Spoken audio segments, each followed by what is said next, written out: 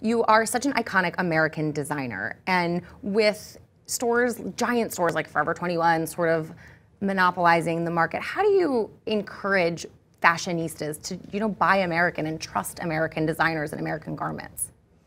Well, I mean, I feel like what you get when you buy a designer at my level is you get a more expensive looking product. So, I mean, yes, H&M is fun and everyone's crazy about the fast fashion, and it is fun to go buy something new for the weekend. But when you need to go into the boardroom or go to work or go to, you know, out with people after work, you want to look like you're wearing something really expensive.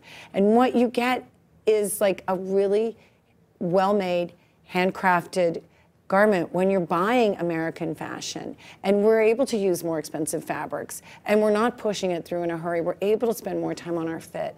So you do, it translates in how you look at the office or whatever your life is. It comes through as something that just looks more expensive and well-made.